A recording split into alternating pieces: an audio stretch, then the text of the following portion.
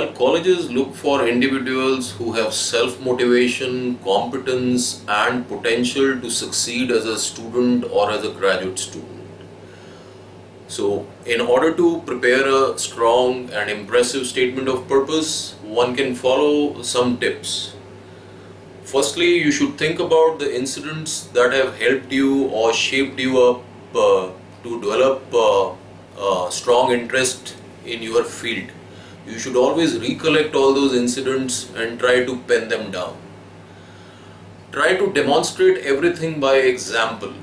If you want to show that you are a good leader, or if you want to show that you are a good researcher, don't just say it, prove it.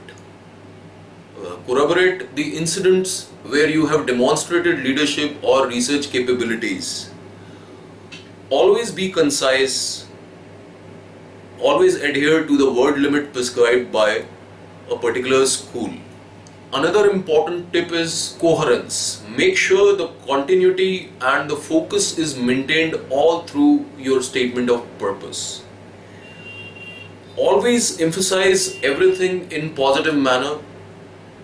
Try writing in an active voice instead of a passive voice.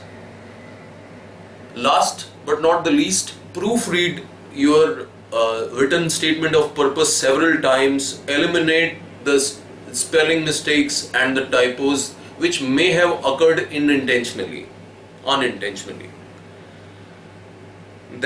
These tips should help you to make an impressive and a strong succinct statement of purpose and secure an admission in your chosen program.